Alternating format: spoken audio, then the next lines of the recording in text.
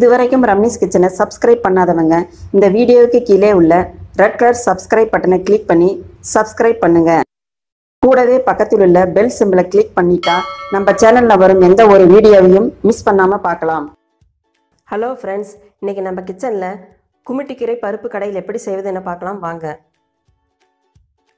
இதுதாங்க குமிட்டிக்கீரை. இந்தமாரி பூவோடு இருக்குங்க. இது இந்த கள்ளக்கொடி சீசனில் தான் இது கிடைக்கும் உங்களுக்கு.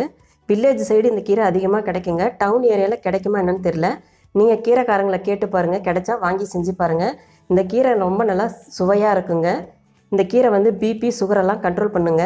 அதனால் இந்த கீரை நல்லா டேஸ்ட்டாக இருக்கும். நீங்கள் வாங்கி செஞ்சு பாருங்கள். இலையெல்லாம் கிள்ளி 2-3 தடவை நல்லா வாஷ் பண்ணிக்கோங்க. ஏன்னா கள்ளக்குடியில் இருந்ததுனால மண் அதிகமாக இருக்கும். அதனால் 2-3 தடவை நல்லா வாஷ் பண்ணி எடுத்து வச்சுக்கோங்க. 2 தக்காளி எடுத்து நல்லா பெருசாக இருக்குங்க, அதை கட் பண்ணி வச்சுருக்கிறேன்.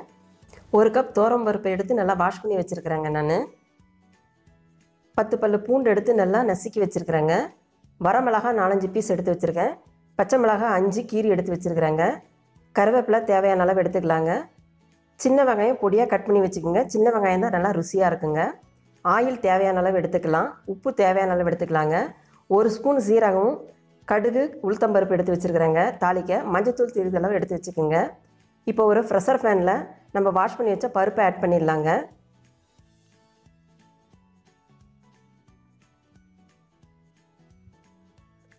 இப்போ இந்த பருப்புக்கு தேவையான அளவு மஞ்சத்தூள் ஆட் பண்ணிடலாம்.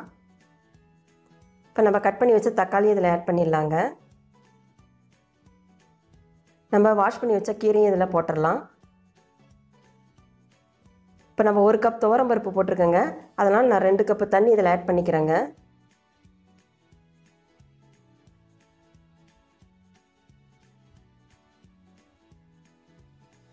தண்ணி கீரை கொஞ்சம் மூழ்கிற அளவு இருந்தால் போதுங்க. அதிகம் விட வேண்டாம். ஏன்னா கீரை தண்ணி விடும் நம்மளுக்கு. அதனால் கொஞ்சமாக தண்ணி ஆட் பண்ணிக்கிட்டால் போதும். இந்தளவு தண்ணி ஆட் பண்ணிடலாங்க. இப்போ மூடி போட்டு மூடிடலாங்க.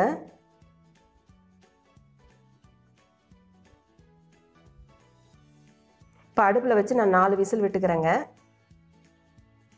இப்போ 4 விசில் வந்துருச்சு. ஓப்பன் பண்ணிக்கலாம். பாருங்கள், இப்போ கீரை நல்லா வெந்து வந்திருக்கு. இப்போ ஒரு கடாயில் கொஞ்சமாக ஆயில் ஆட் பண்ணிக்கலாங்க. ஆயில் ஹீட் ஆனதும் நம்ம எடுத்து வச்ச ஜீரகம், கடுகு, உளுத்தம்பருப்பெல்லாம் போட்டு தாளிச்சிடலாம்.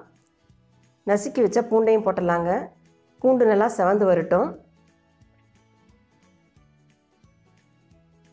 இப்போ பூண்டு நல்லா செவந்து வந்தோடனே நம்ம கட் பண்ணி வச்ச வெங்காயம், கருவேப்பிலை, பச்சை மிளகாய், வரமிளகாய் எல்லாம் ஆட் பண்ணிடலாங்க.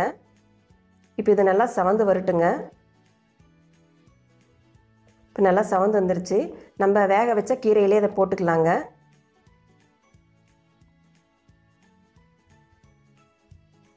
இப்போ இதை திரும்பியும் ஸ்டவ்வில் வச்சு நல்லா கொஞ்சம் கொதிக்க விடலாங்க. அப்போ தான் அந்த காரெல்லாம் பருப்புலேயும் கீரையிலையும் நல்லா உங்களுக்கு பிடிக்கும். அதனால் நான் திரும்பவும் இதை ஹீட் பண்ணிக்கிறேன். இந்தளவு கொதிக்கிட்டுங்க. இப்போ நல்லா கொதிச்சிருச்சு. இந்தமாரி விஸ்க் இருந்தால் நீங்கள் கடைஞ்சிக்கலாம். அப்படி விஸ்க் இல்லைன்னா கூட உங்கள் வீட்டில் பருப்பு கடையிற மத்து இருந்துச்சுன்னா மத்தால் நல்லா மசிச்சுக்கலாங்க. நம்ம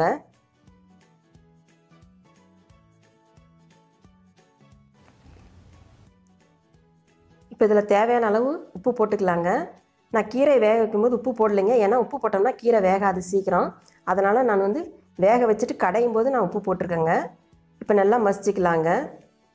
உங்களுக்கு இதில் கடையிறதுக்கு சிரமமாக இருந்தால் இந்தமாரி பவுலில் போட்டு கூட நீங்கள் நல்லா மசிச்சுக்கலாம் கீரையை. இல்லை பருப்பு கடையில் பருப்பு சட்டி இருந்தாலும் அதில் போட்டு நீங்கள் கடைஞ்சிக்கலாம். இப்போ சுவையான குமிட்டிக்கீரை கடையில் ரெடி ஆகிடுச்சுங்க. இந்த கீரை நீங்கள் சாப்பிட்டு பார்த்தீங்கன்னா அவ்வளோ ருசியாக இருக்குங்க. ஒரு தடவை வாங்கி இந்த கீரையை செஞ்சு பார்த்தீங்கன்னா நீங்கள் இந்த கீரையை விடவே மாட்டீங்க. அவ்வளோ நல்லா டேஸ்ட்டாக இருக்குங்க. இந்த டிஷ் உங்களுக்கு பிடிச்சிருந்தா ட்ரை பண்ணி பாருங்கள். ட்ரை பண்ணி பார்த்துட்டு உங்கள் கருத்துக்களை கமெண்ட் பண்ணுங்கள். இந்த வீடியோ உங்களுக்கு பிடிச்சிருந்தா லைக் பண்ணுங்கள். மறக்காமல் உங்கள் ஃப்ரெண்ட்ஸ் எல்லாத்துக்கும் ஷேர் பண்ணுங்கள். மீண்டும் உங்களை அடுத்த ரெசிபியில் சந்திக்கிறேன். நன்றி.